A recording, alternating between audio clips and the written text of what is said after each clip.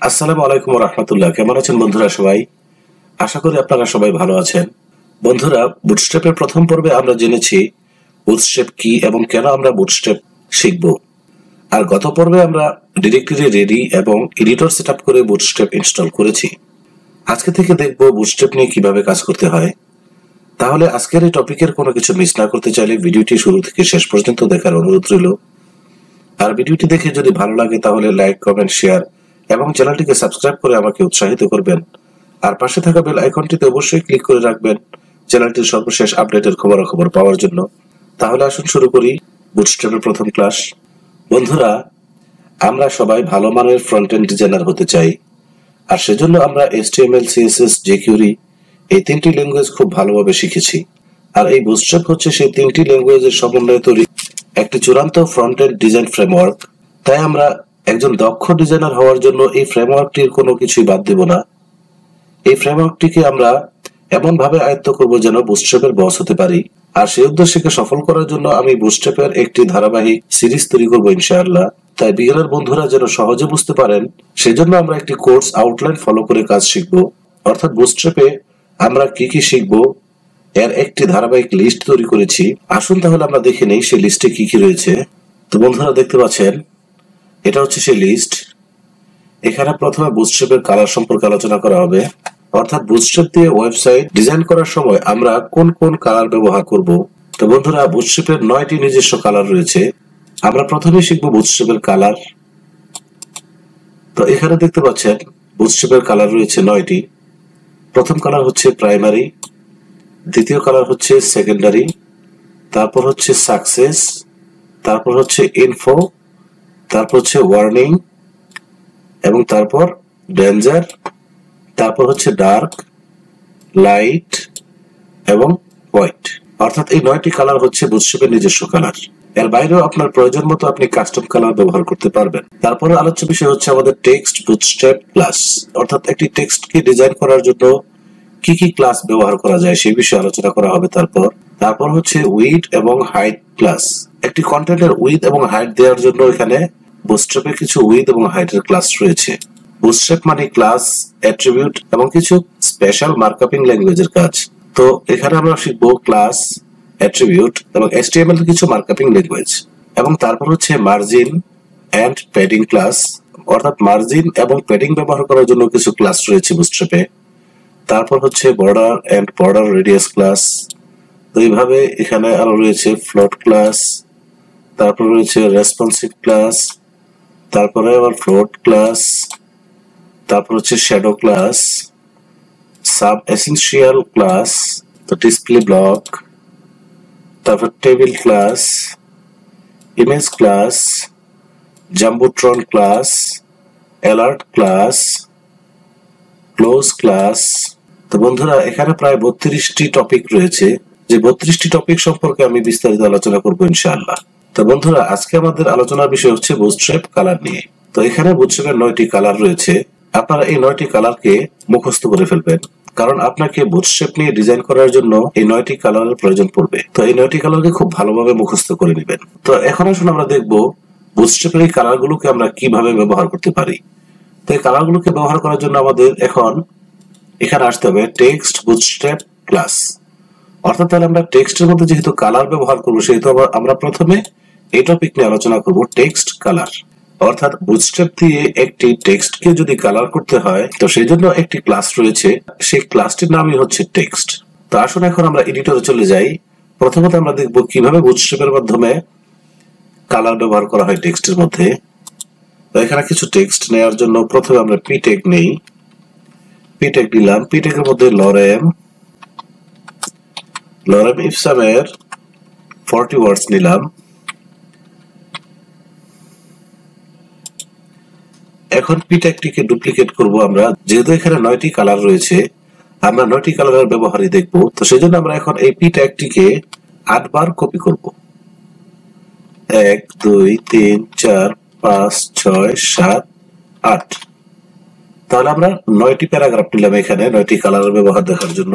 তো এখানে একটু স্পেস ক্রিয়েট করে নিন, তাহলে দেখতে অনেক একটু সুন্দর লাগবে বা বোঝা যাবে যে পি ট্যাগটি কোথায় শুরু হলো এবং কোথায় শেষ হলো। তো বন্ধুরা আমরা এখানে 9টি প্যারাগ্রাফ নিলাম। এখন পেজটিকে সেভ করে নিন।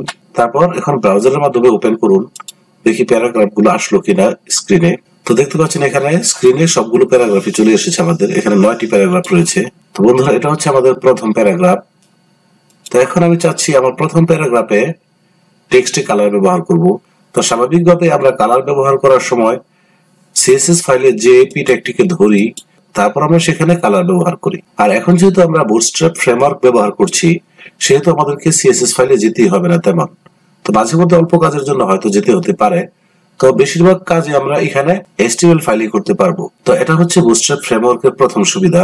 এখন আসুন, আমরা যেহেতু প্রথম পি ট্যাগের মধ্যে কালার ব্যবহার করতে চাচ্ছি, তাহলে বুটস্ট্র্যাপ মানেই ক্লাসের কাজ।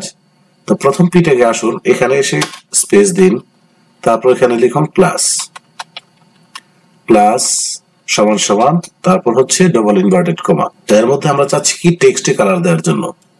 তো আমরা চাচ্ছি এই টেক্সটকে কালার দেওয়ার জন্য। তো যেহেতু আমরা টেক্সটকে কালার দিব, সেহেতু বুটস্ট্র্যাপ একটি ক্লাসই তৈরি করেছে টেক্সট নামে। তো লিখুন এখানে টেক্সট, টেক্সট হাইফেন, হাইফেন দেওয়ার পর আপনি এখানে সরাসরি যে কোনো কালারের নাম লিখবেন। এখানে টেক্সট কালার এরকম কিছু লিখতে হবে না। তাহলে এখানে লিখুন টেক্সট, আমি প্রথমে প্রাইমারি কালারটি ব্যবহার করব। তো যেহেতু 9টি কালার রয়েছে বুটস্ট্র্যাপের, তো প্রথম কালারটির নাম হচ্ছে প্রাইমারি, তো আমি প্রাইমারি কালারটি এখানে ব্যবহার করছি। তাহলে এখানে লিখুন প্রাইমারি, PRIMARY, প্রাইমারি। তাহলে এখানে লিখে দিলাম আমরা টেক্সট প্রাইমারি। এখন পেজটিকে সেভ করুন এবং ব্রাউজারে এসে রিলোড দিন। দেখতে পাচ্ছেন প্রথম প্যারাগ্রাফের কালারটি এখন কিন্তু প্রাইমারি কালার হয়ে গেছে, অর্থাৎ প্রাইমারি কালারটা হচ্ছে এরকম ব্লু কালারের মতো।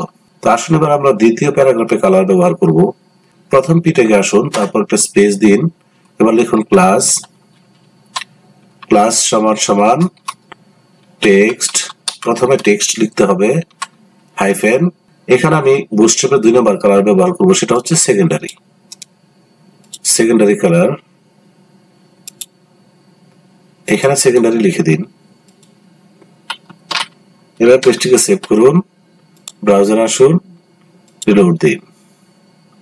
দেখতে পাচ্ছেন এটা হচ্ছে সেকেন্ডারি কালার, কিছুটা অ্যাশ কালারের মতো। তো এটাকে বলা হয় সেকেন্ডারি কালার।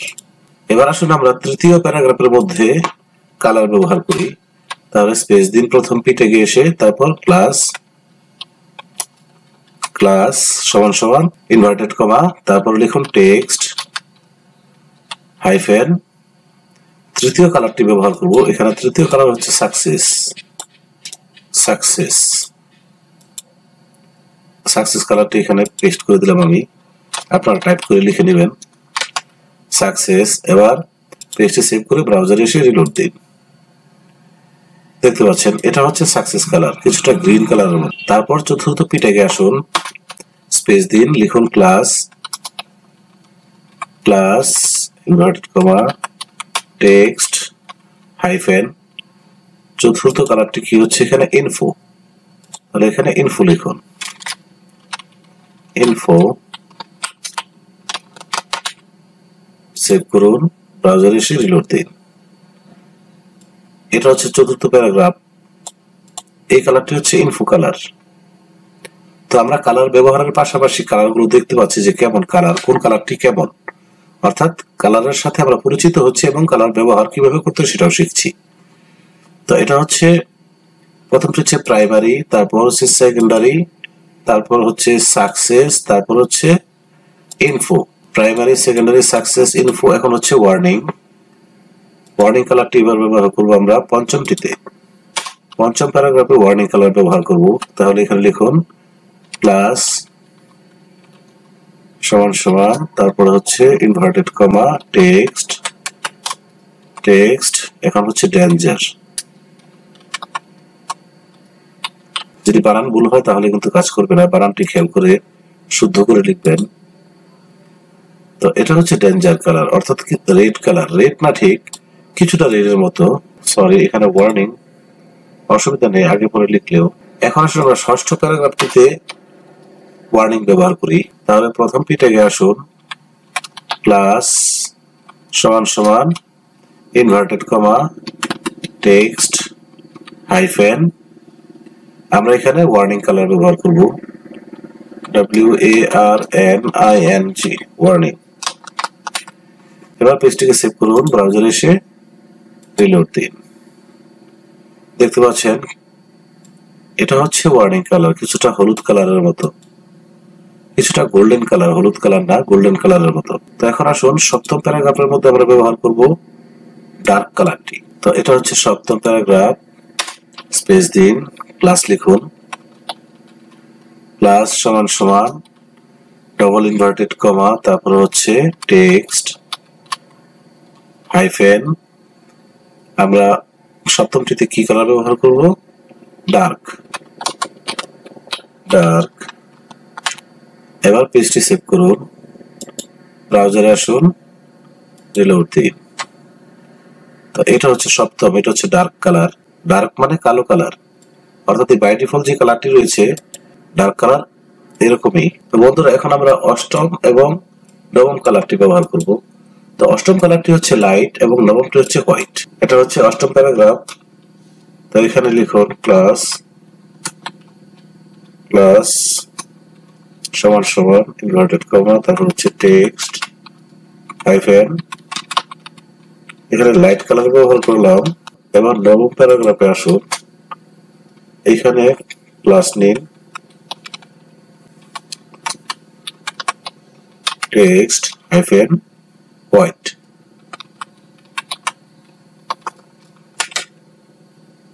এবার পেজটিকে সেভ করুন, ব্রাউজারে এসে রিলোড দিন।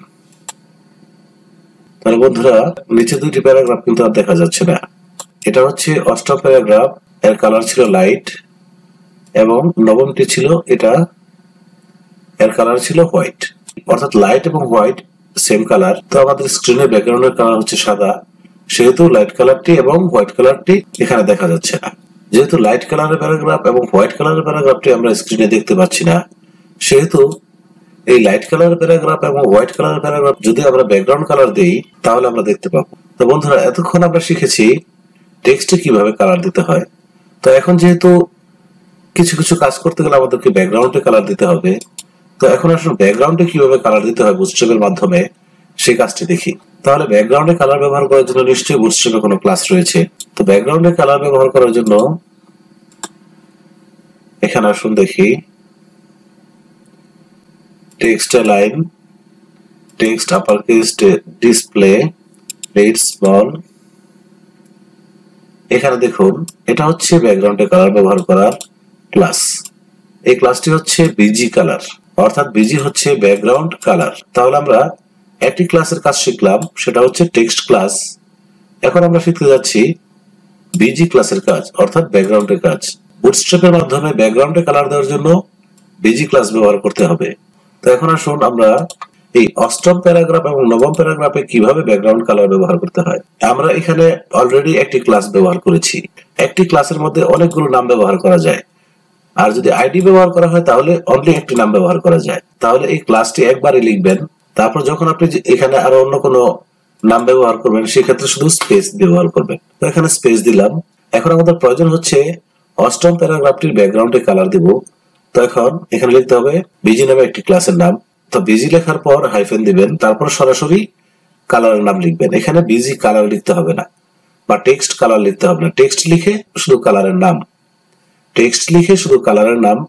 আর ব্যাকগ্রাউন্ডে কালার দিতে গেলে ঠিক সেম, বিজি লিখে কালারের নাম। তাহলে আমি অষ্টম প্যারাগ্রাফের ব্যাকগ্রাউন্ডে প্রাইমারি কালার দিচ্ছি, PRIMARY, প্রাইমারি।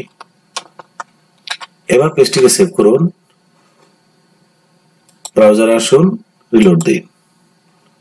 দেখতে পাচ্ছেন অষ্টম প্যারাগ্রাফটির ব্যাকগ্রাউন্ডে প্রাইমারি কালার চলে এসেছে। তো বন্ধুরা আমরা বুটস্ট্র্যাপ ব্যবহার করে কত সহজে কাজ করা যায় তা দেখছি। তো এবার আমরা নবম প্যারাগ্রাফে চলে যাব। তো এখানে এসে প্রথম নামটির পর স্পেস দিবেন, তারপর এখানে লিখবেন বিজি হাইফেন, এখানে ডার্ক ব্যবহার করি, ডার্ক। তো বিষয়টা খেয়াল রাখতে হবে, ঠিক আমি যেভাবে এখানে ব্যবহার করেছি বুটস্ট্র্যাপের ক্লাস এইভাবেই ব্যবহার করতে হবে, বানান ভুল করলে হবে না। তারপর এখানে বারবার ক্লাস নিতে হবে না, একবার ক্লাস নিলে তারপর এই ক্লাসের ভিতরে আপনি অনেকগুলো নাম ব্যবহার করতে পারবেন। এখন পেজটি সেভ করি, ব্রাউজারে আসি, রিলোড দেই। দেখতে পাচ্ছেন স্ক্রিনের লাস্টের যে প্যারাগ্রাফটি সেটা হচ্ছে নবম প্যারাগ্রাফ। তো এর ব্যাকগ্রাউন্ডে কালার আসছে ডার্ক। বুটস্ট্র্যাপের 9টি কালারের সাথে পরিচিত হলাম। তো বন্ধুরা আজকে আমরা দুটি ক্লাসের কাজ শিখলাম, একটি হচ্ছে টেক্সট ক্লাস, আরেকটি হচ্ছে বিজি ক্লাস। তো বন্ধুরা বুটস্ট্র্যাপ নিয়ে কত সহজে কাজ করা যায় তা আমরা আজকে দেখলাম। তো বন্ধুরা বুটস্ট্র্যাপ কত সহজ একটি ফ্রেমওয়ার্ক, তো আজকে কাজ করে আমরা কিছুটা বুঝলাম। আমরা আরো যত সামনের দিকে এগোবো দেখতে পাবেন কত সহজে বড় বড় প্রজেক্ট তৈরি করতে পারবো। আশা করি আজকের ক্লাসের কাজগুলো আপনারা সবাই বুঝতে পেরেছেন। তারপরেও কারো কোথাও কোনো সমস্যা হলে ভিডিওতে কমেন্টের মাধ্যমে আমাকে জানাবেন। আর ভিডিওটি যদি ভালো লেগে থাকে তাহলে লাইক, কমেন্ট, শেয়ার এবং চ্যানেলটিকে সাবস্ক্রাইব করতে ভুলে যাবেন না। ইনশাআল্লাহ তাহলে দেখা হচ্ছে আগামী টিউটোরিয়ালে। সে পর্যন্ত সবাই ভালো থাকবেন, সুস্থ থাকবেন। আল্লাহ হাফেজ।